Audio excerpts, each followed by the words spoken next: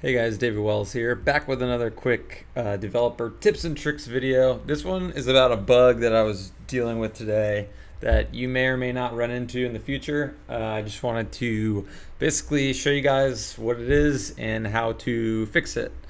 So basically, the icons that we're using, they're all using an inline SVG setup. So what that means is all of your icons in your application you can basically include as a sprite at the bottom of your page, and then when you actually want to use those icons you can just use the SVG use tag and that will reference a icon that's in your sprite.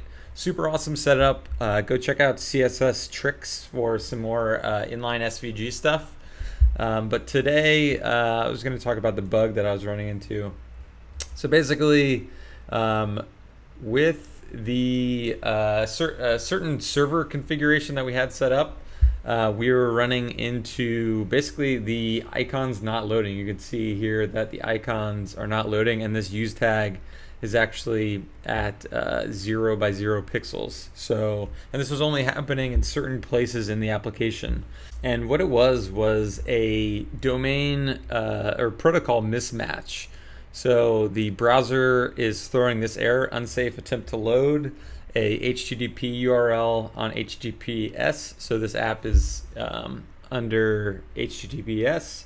So basically Chrome thought that the inline SVG is referencing a different URL, and this was because the Nginx configuration was doing a 301 redirect to anyone hitting the URL here without a backslash on the end. So that's what was causing the issue, and the use tags to basically not work. So you can see here there should be an icon right there, but there is not. So the fix was basically grabbing the path from the SVG sprite and inlining it.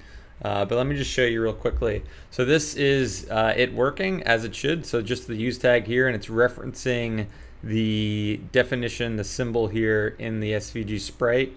However, that wasn't working in another place, where basically if this use tag is 0 by 0 pixels, you can tell that basically the browser is blocking the use of that use tag for whatever reason, and you need to basically use this trick that's in this post.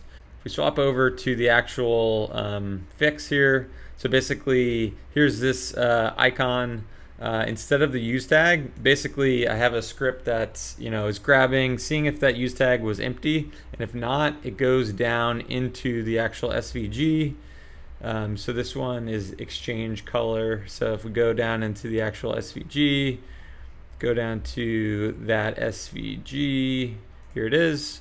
So basically I'm grabbing the raw SVG paths out of here and then re-inlining over the broken SVG.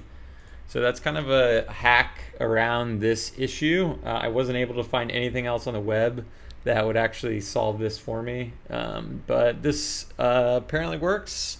It works in all the browsers I've tested, i.e. Firefox, etc. So hopefully this helps you, and hopefully you never ever see this problem. I would recommend trying to fix this on the server if you can. Again, this was working.